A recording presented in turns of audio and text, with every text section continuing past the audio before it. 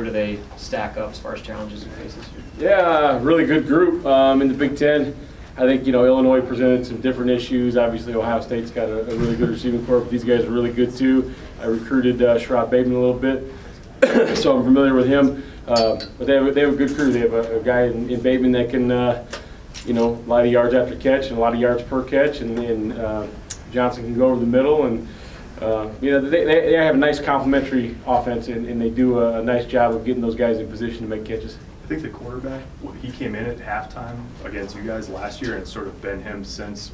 How much did you think about him in the game prep last year, and what have you seen from him as a player since then? We've seen a lot of last year, I don't know if there was a ton of thought put in. I mean, it was the offense, and they had some young quarterbacks rolling through, so we just wanted to defend the offense last year.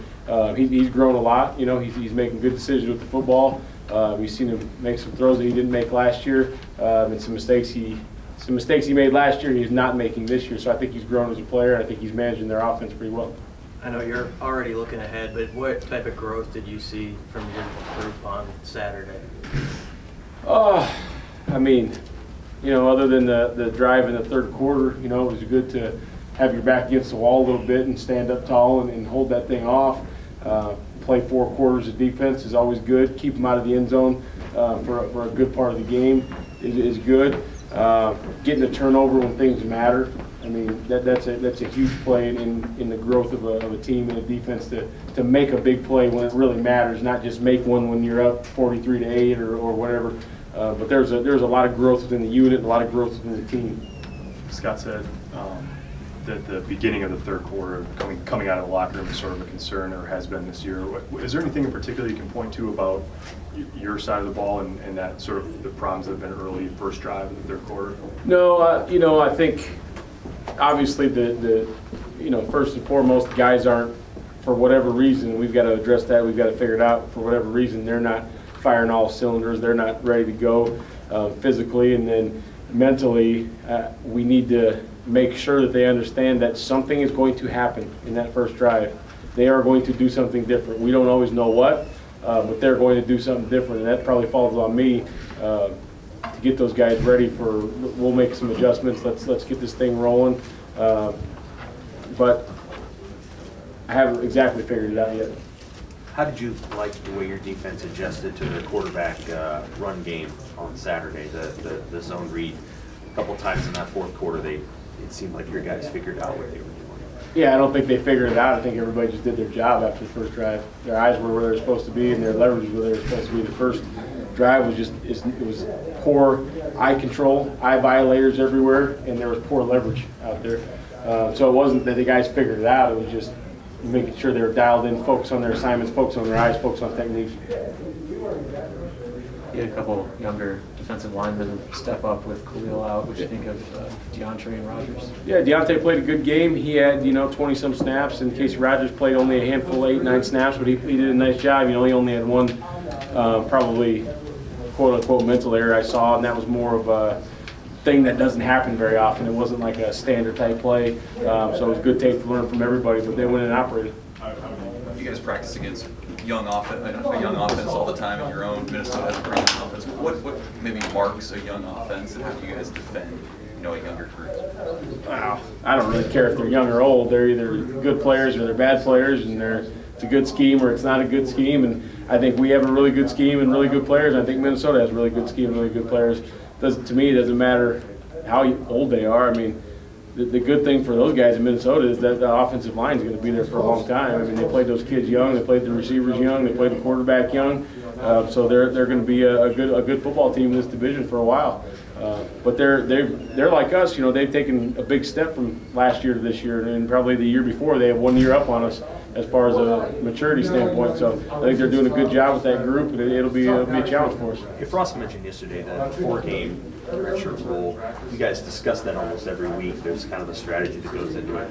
Now that you're kind of in year 2 of that, how do you feel like that's gone? And are there moments when you're not sure what you're going to do? I think of Jakeem Green last weekend, that kind of example of like how you're going to manage which games these guys play. Sure, there's indecision every week. There's I don't know if we'll ever know the right answer on some of those things until, you know, you lose a game and somebody says you should have played that guy, or until everyone, you guys say we should have played that guy or we should have played that guy. You'll let us know, but for the most part, you know, for us right now, it's the guys that we want to reserve those red shirts for.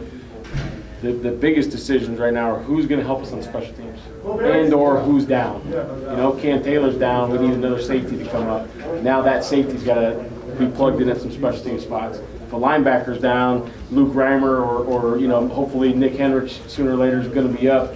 He's got to take linebacker reps, but he's got to get plugged into all the special teams reps. So that's kind of the juggling act that you're juggling right now. Who can fill in? Who can play special teams? If nobody's hurt, who's the best player on special teams for us for what we're doing that week? So I think that's kind of where we're at right now. And then also there's certain guys where you know you want to give them some game reps, so because they are going to be important. Jakeem Green's one of them. He's going to play in 4 games, and it's coming quickly. I need to pick the games where it's going to be the games that he fits best in what we're doing, because he's got to get ready to go for next year, and those game reps are important.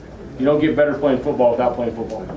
Is there a player that would have, prior to this 4-game rule, that you would have burned the red shirt on that you don't have to burn the red shirt on, if that makes sense? You're going to play in 4 games instead of playing them the whole season?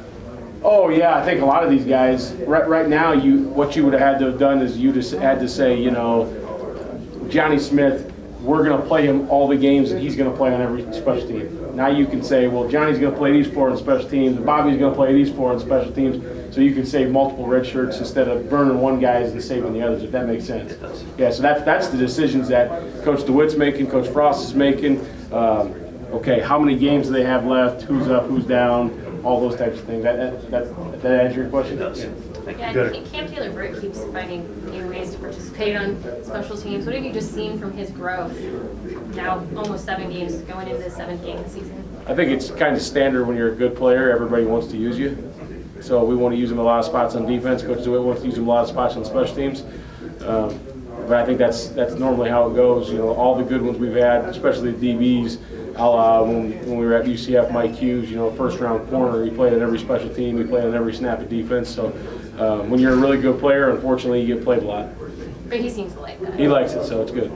We've had a couple other young corners, Braxton and Quentin, playing some, and Braxton was in that sort of sub last week.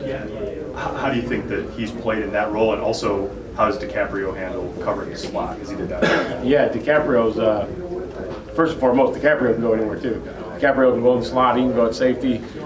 He knows the whole defense just as good as anybody else, and he's a really good player that can play a lot of spots.